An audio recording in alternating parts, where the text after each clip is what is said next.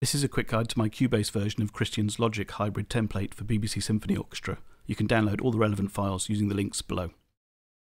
When you first open the template file, you get a query asking if you wish to add pictures to your library. I've created lighter versions of the Spitfire icons that show up better in the dark-skin Cubase.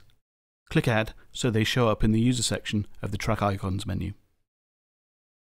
This video shows the hybrid version of the template. There will also be an all-in-one individual articulations and a stripped-out version containing blank tracks with routing already assigned. Just add your chosen instruments for a personalised template. I've hidden the routing tracks for each section on the Arrange window to keep things tidy. You can show them here by checking next to the name in the Visibility tab.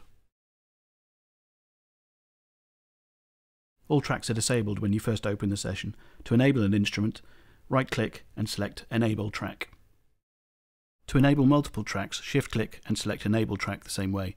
I've set up a keyboard shortcut on Ctrl-E that enables or disables any selected tracks. I've created expression maps for each instrument based on the selected articulations. The remote switches are assigned to the same key switches so you can audition using the defaults. If you don't wish to use expression maps, you can select No Maps in the menu or remove all the expression maps from the setup window. As with Christian's Logic setup, Jake's mix is selected as standard and the tree mics are up but turned off. If you wish to layer up articulations, you can duplicate a track by right-clicking and selecting Duplicate Tracks. All the relevant bus routing will be copied over. The mix console will only show enabled instrument tracks. The piccolo tracks here are routed to the group buses Wins Long and Wins Shorts, respectively. These buses have aux sends feeding the 5 FX tracks. The first 2 are populated with Cubase native reverbs as a starting point. The sends are turned on by clicking the power button on the left of each send.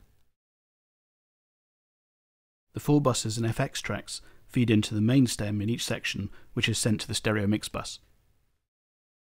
The stereo mix has some plugins as a starting point. This feeds into the mastering bus, which has a limiter. When composing, listen through the track monitor. When you're ready to print, mute the track monitor and open up the print monitor bus. There are 4 extra stems included, ready for any other instruments or audio, such as epic percussion or rhythm sections.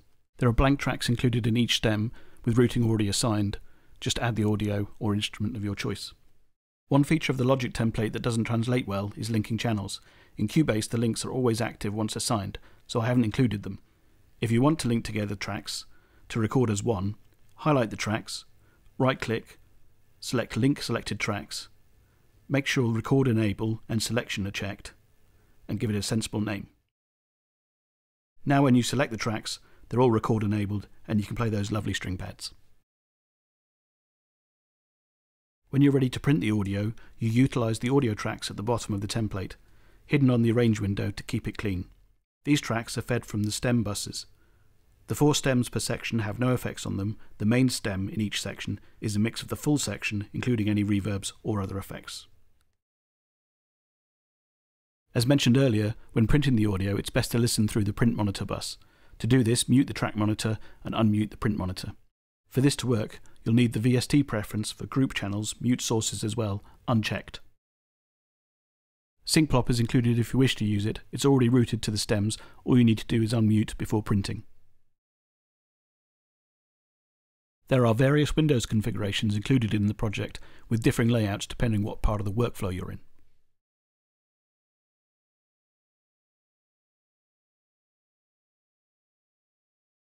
When you've finished personalising, I recommend you save as a template under a category so that it will show up next time you open Cubase.